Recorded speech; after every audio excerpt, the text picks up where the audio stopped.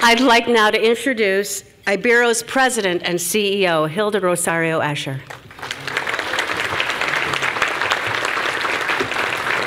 Thank you, Maureen. Good afternoon and welcome. Bienvenidos. ¿Cómo están todos? It gives me great pleasure and honor to welcome Governor Andrew Cuomo to our luncheon. Governor Cuomo has been a dear friend to me and Ibero. He has supported our initiatives, stood by us through difficult times, and recognizes the value of our work in this community. He's also a true champion of diversity for the upstate communities and the state in general. Under Governor Cuomo's leadership, New York State has set goals of ensuring that 30% of all state contracts go to MWBEs. That's the most ambitious state contracting goal in support of women and minority-owned business in the nation.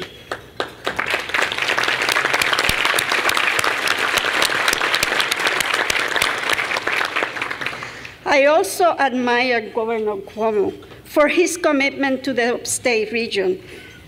I have to say that I have been living here for over 30 years, and I have never seen a governor that has paid so much attention to upstate. Thank you very much.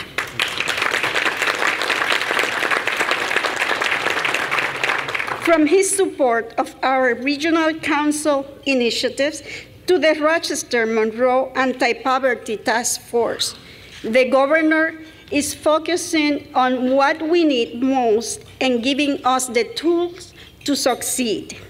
We are truly thankful for all your work and the initiative you have started in an effort to revitalize upstate New York. He's a governor who truly does what he says he's going to do. I tell you, he truly cares.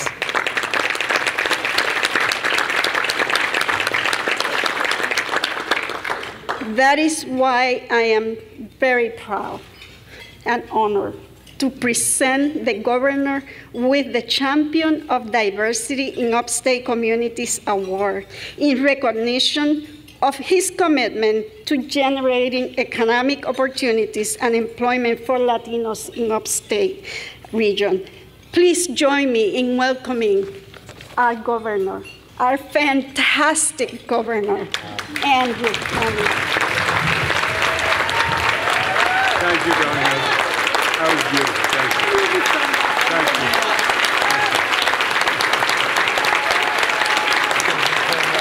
Beautiful. Thank you. Thank you, Donna. Thank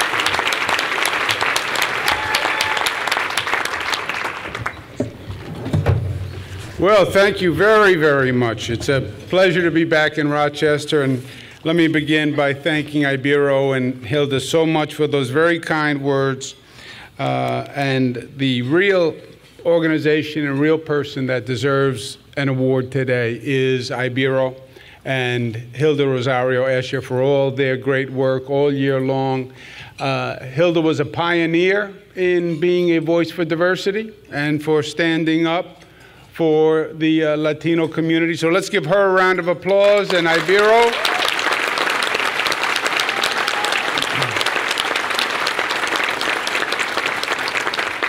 To Maureen McGuire, who's in a very tough business, the news business. I have my younger brother, Chris, is in the news business.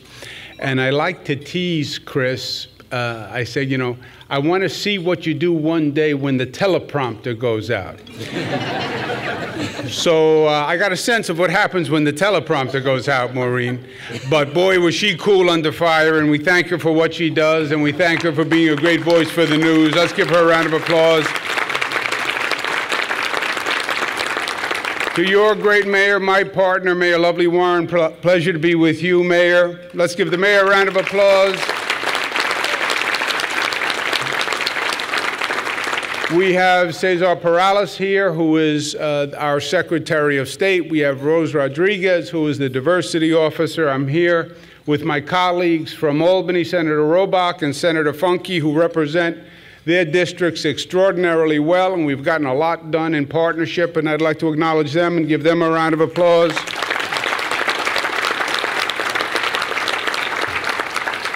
And Assemblyman Marcus Crespo, who's not from here, he's a little north of where he normally is. He's from New York City, but he is a bright rising star in the Assembly. We just had a few good days together. We went to Puerto Rico for a few days to help out Puerto Rico with their fiscal crisis. They are in the middle of a very difficult situation. So we went down to offer some advice on how to handle their fiscal crisis and bring down some of their expenses in health care. And Assemblyman Marcos Crespo was fantastic in Puerto Rico. As I said, he is a rising star, and you're going to see a lot more and hear a lot more from him. Marcus Crespo, pleasure to be with him.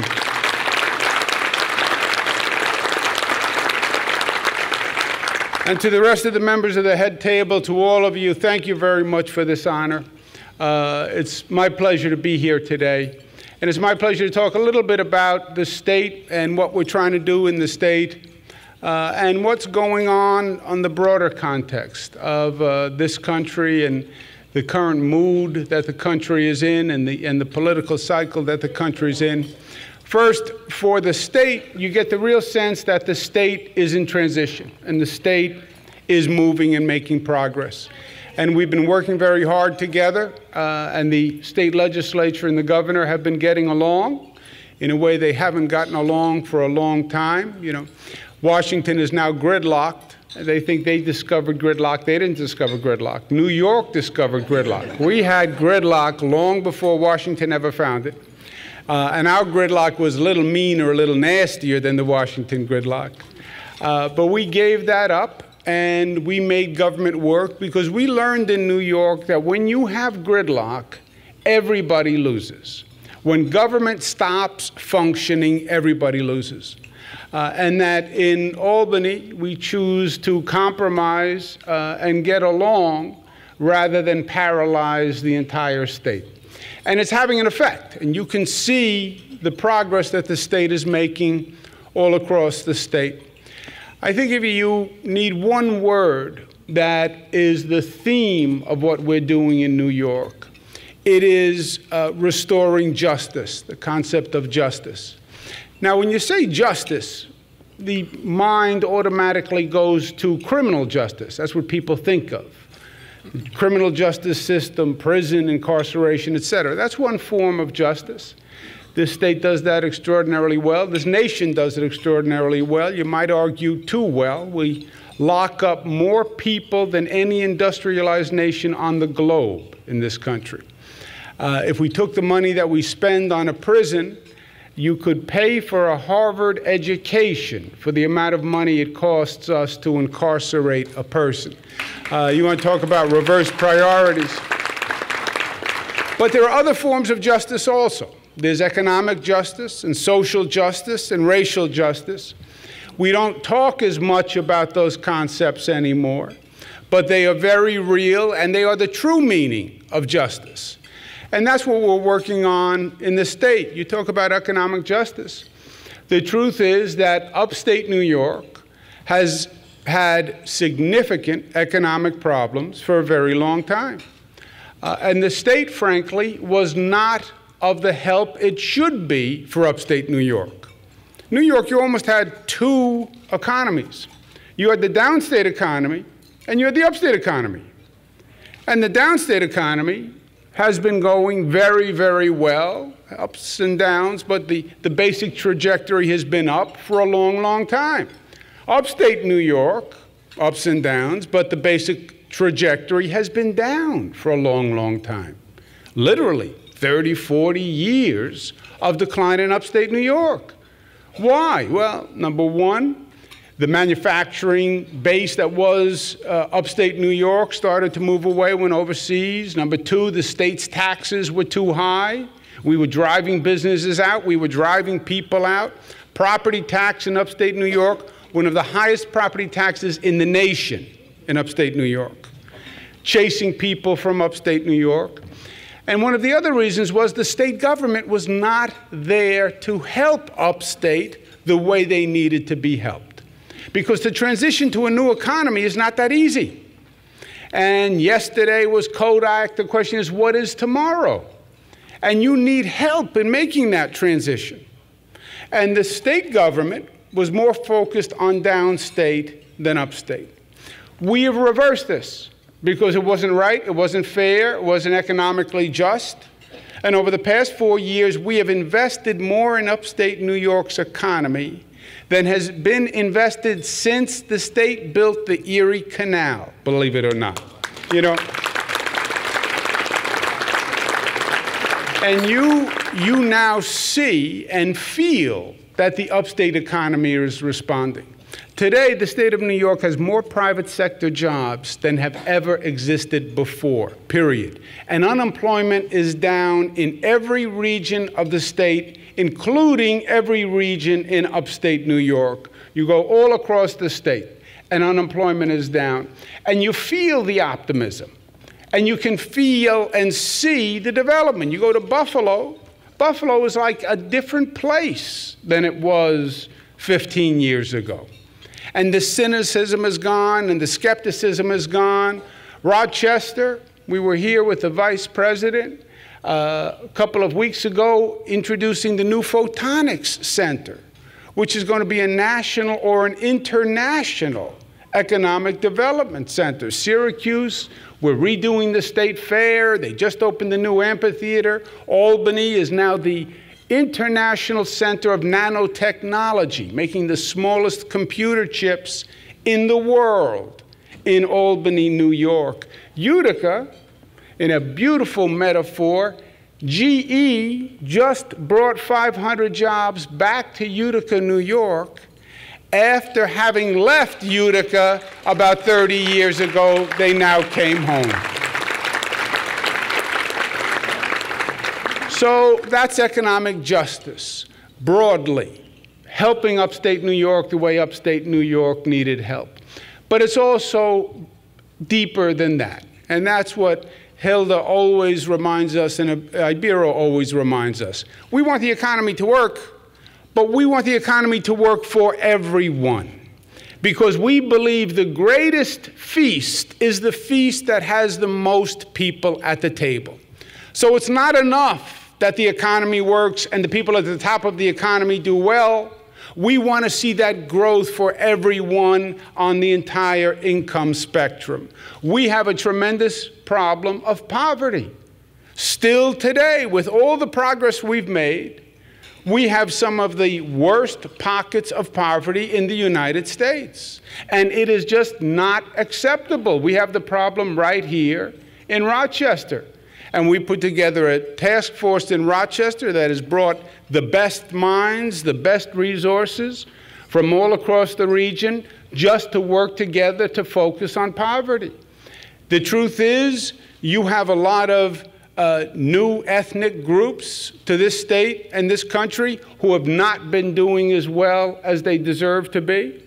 That's why I'm so proud of what we did with a minority and women-owned business enterprise program, MWBE, which accesses the state's contracts for minority and women-owned businesses.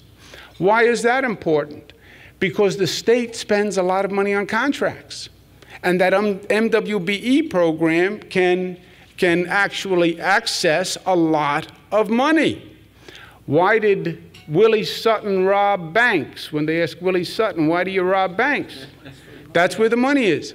MWBE program you want to know about. Why? That's where the money is, the MWBE program. So when Hilda said we took a larger percent of the state contracts and dedicated it to the MWBE program, we started at 10%.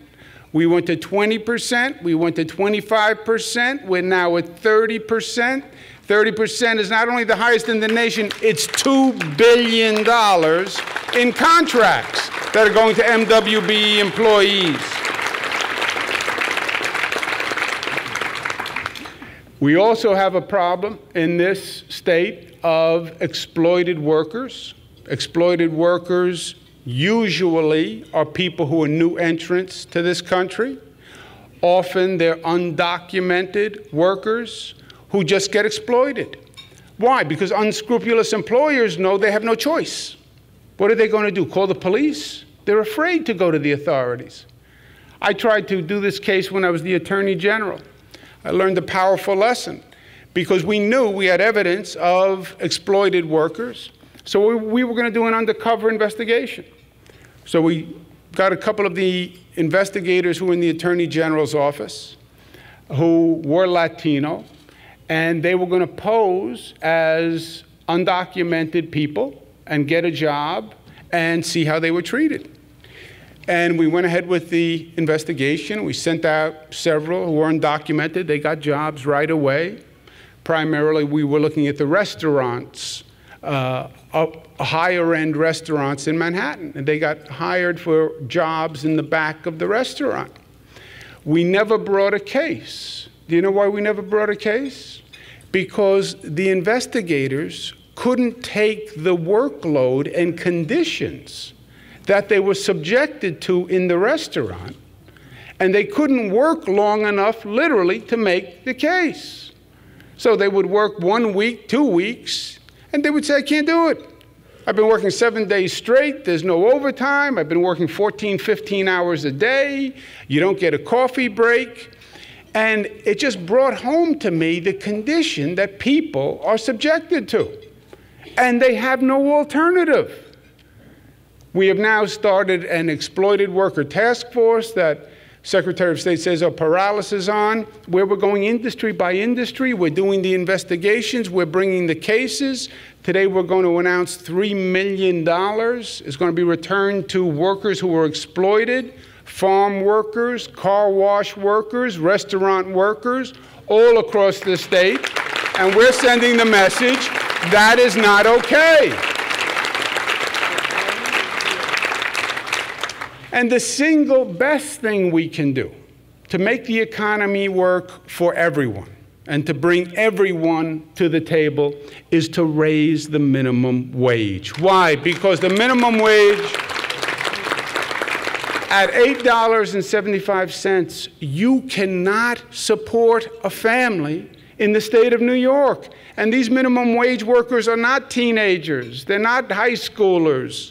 These are single parents, primarily women. They're supporting a family, and you can't do it on $18,000 a year. Not with the cost of living. It's simple math. The numbers don't add up. I want to raise the minimum wage. I want to bring it to $15 so people can actually share in the feast and be part of a functioning economy. And I'm going to propose that to the legislature next year.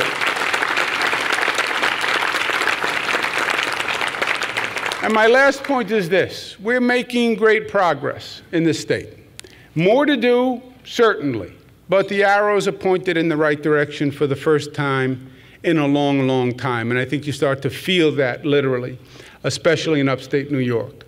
But these are also difficult times, not just in New York, but all across the country. The economy is schizophrenic. The analysts will tell you the economy is coming back, but it doesn't really feel good. People are frustrated. People are angry. People are scared. You look at what's going on in the world with terrorism, with climate change. There seem to be all sorts of factors that have us out of control. And when you have that kind of fear in people, it can be manipulated. And it can be used politically. And one of the targets for that fear now, people are directing it at the immigrants. What is the problem with the economy? We have too many immigrants. Why aren't you making enough money? Because there are too many immigrants. And responding to the fear, they want to say, let's close the borders. Let's close down the United States because we have to stop these immigrants coming in because they are the root of the problem. That is baloney. That is antithetical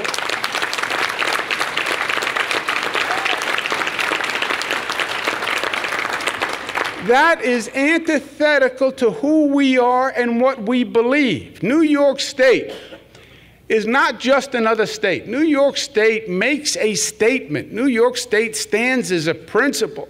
We say as New York, as the gateway to the nation, where people first came in, we say, look, remember that we are all immigrants. Any Native Americans here? All right, then every one of you is an immigrant.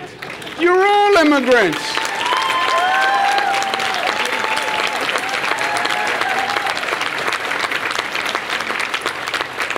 And our whole premise is immigration is not a bad thing. It's how we built this country.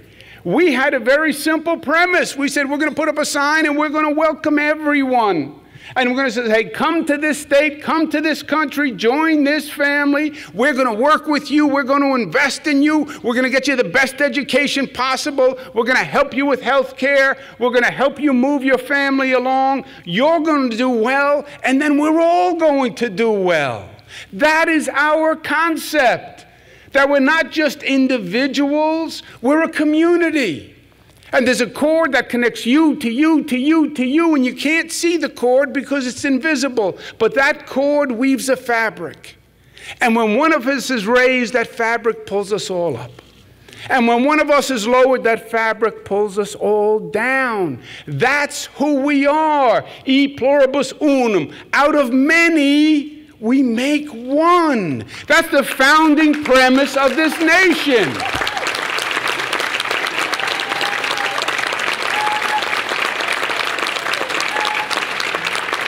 So don't now try to say immigration is the problem.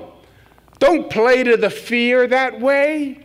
That solves nothing. And it just foments the anger. We're going to build a wall to keep them out. No. We're the state with the Statue of Liberty in the harbor. We open our arms and we say, we welcome you in.